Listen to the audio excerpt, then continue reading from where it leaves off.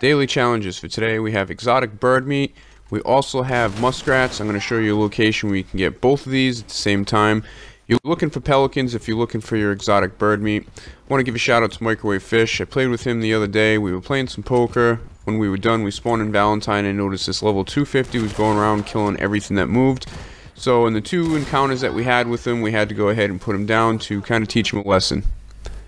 So as far as the challenges, you have American muskrats, you have canned food eaten, you have cooked seasoned exotic bird, dry goods eaten, non-player enemies looted, and you also have players killed with the shotgun in showdown, posse races completed. So we're going to go ahead and take a look first at the pelicans, which we're going to use to get our exotic bird meat. And there's going to be a great location over here on the eastern part of the map, just to the east of the bayou and Blue Water Marsh. At this area, there's 3 different locations where you can find pelicans, as well as if you go down the coast, there are some other locations as well. So you can also find these flying overhead, and you'll hear in a second.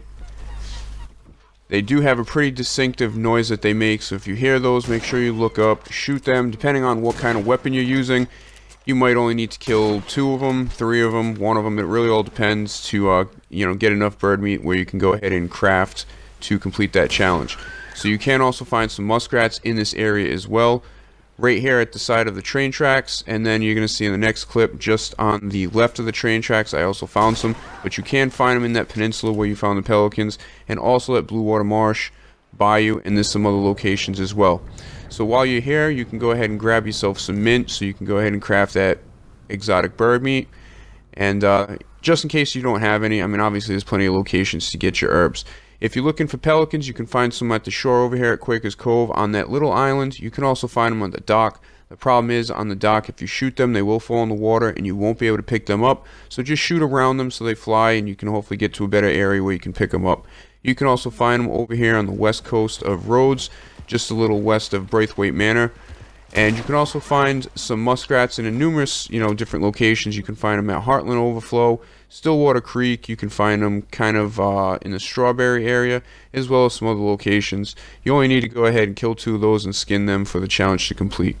If you're looking to do the posse races, you need to just go ahead and set a waypoint on the map that's not in a town.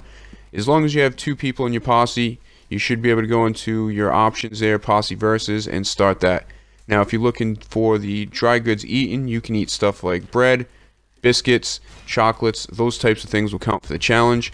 And then if you're looking for the 20 enemies looted, there's a couple different ways you can do it. You can either go up to an individual guy, make sure that he ends up becoming a red dot where you lasso him or point your gun. Go ahead and loot 20 of those, which would take a while. You could also load up a story mission and just kill those NPCs, loot them. Or here's a bunch of hideouts on the map in case you don't know, where you can go ahead and take advantage. Appreciate you guys watching, and I'll see you next time.